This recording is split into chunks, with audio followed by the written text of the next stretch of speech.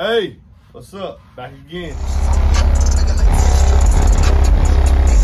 That first bass note hit me in the chest, and I was just like, there's no way that's too late. MB Enclosures has his own YouTube channel, and this guy is an animal when it comes to designing boxes.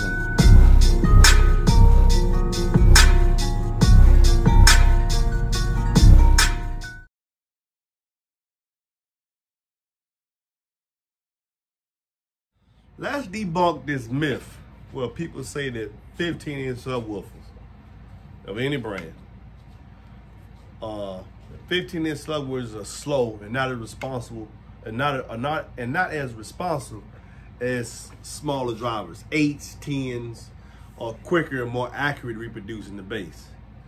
That is not true. That is a serious fallacy. That is a big myth. Let me explain something to you. It goes back to why I tell you all the time, corner is king. When you are reproducing music, well, subwoofers are used to reproduce low frequencies. 30 hertz, 32, 40, 45, 65, whatever you like. I like 33 hertz. And I like everything around that region. 32, 30, 31, 32, 33, 34, 35. That resonates with me. Well, a frequency, whatever frequency you pick, is one cycle in a second. So when you say you want 33 hertz, that means the cone of this subwoofer and this woofer, any size, is moving 33 times in a second to reproduce a 33 hertz tone. A cycle is the ability of the subwoofer to go forward. Oh boy, yeah, watch you, boy. The ability of the subwoofer to go forward, back, and back to rest. That's one cycle. From standstill, the subwoofer, the cone, either side, must go forward, back past rest, then back up to rest, where it started at. That's one complete cycle. So no matter what hertz frequency you're listening at, 33, 45, 42, 48, whatever the frequency is, the woofer must do that movement so many times a second. 33 hertz, 33,000 times. It must cycle.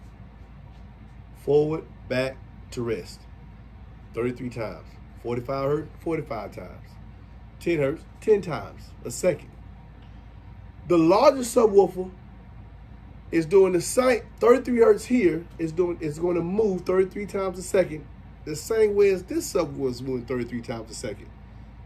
That's how it reproduces that frequency. That's not going to change. It's not going to be the smaller drivers going to do it quicker. No. You must do it that many times a second to attain that frequency. That's how you produce that sound. It's just that with the larger subwoofer, because it's so larger, it might not seem as though it's moving that many times.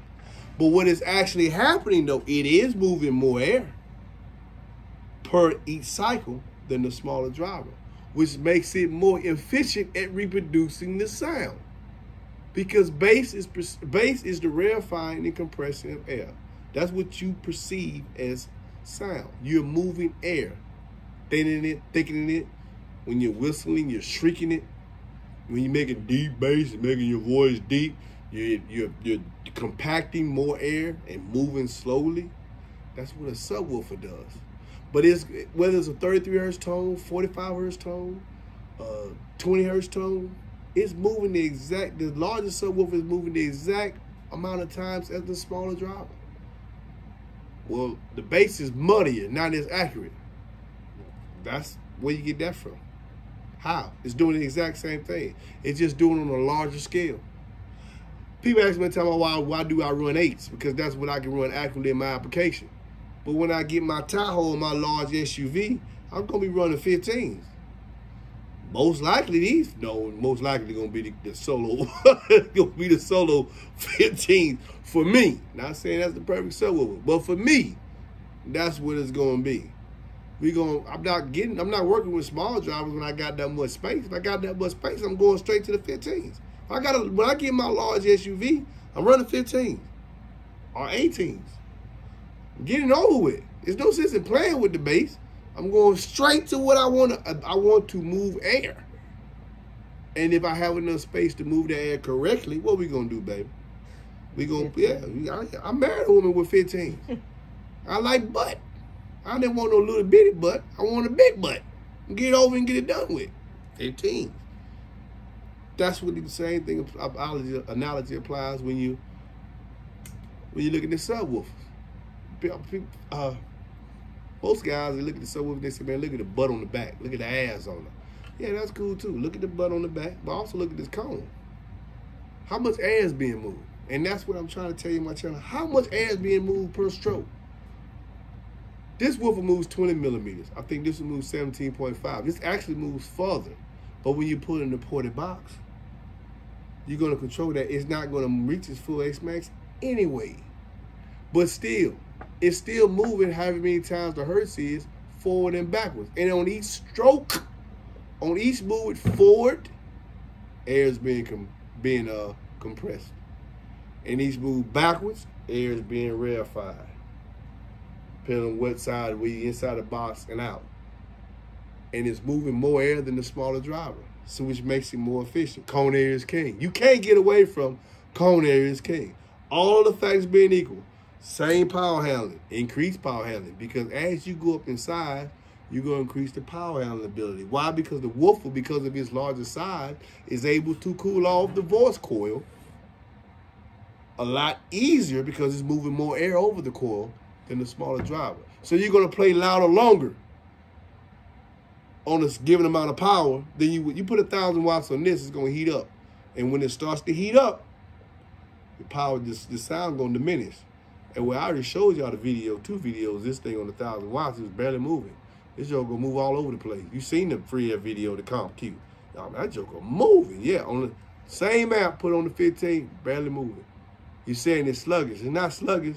It's just that because it's so large, your eye can't perceive that it's moving the exact same amount of times that this woofer was doing. But it's moving more air per stroke. So it's going to be louder. It's also because it can handle the same power handling as a smaller driver, but stay significantly cooler. It's going to play louder longer. Cone air is king. You can't get away from it. Cone air is king. But you only can run what you can run correctly. Yes, cone air is king, but you don't cram these inside out. You don't put 2 Q-Class Comp Q15s in a Honda Fit. You put 2 of these in a Honda Fit. You don't put this in a Honda Fit. This, if it's moving more air, it needs more air behind it. It needs a big spring behind it. And when we go talking about motor structures, look on the manual. This boy here can rarefy and compress 6 cubes. SQ box for this. 6 cubes. 6 cubes. That's a big box. And it has the strength to rarefy and compress 6 cubes of air. Hoffman's iron law. Efficiency, small box, or deep bass. Kickers say F the small box. We ain't thinking about the small box. I want a strong enough motor and enough strength in the gap for efficiency, deep bass. Put this boy in 6 cubes and I guarantee you, hair trick, whatever you want, he gonna do it. But he don't have a big motor structure, but he's more efficient at converting signal into sound. He's got strength. He's like your boy when you look at me. I'm not a real big dude, but let me take you in the gym. At 48 years old, I make 28-year-old throw up because I'm efficient. I'm efficient. You see it? I'm efficient. Peace. Hit the video, battle. With the 15s you told me right there. Yes, Lord.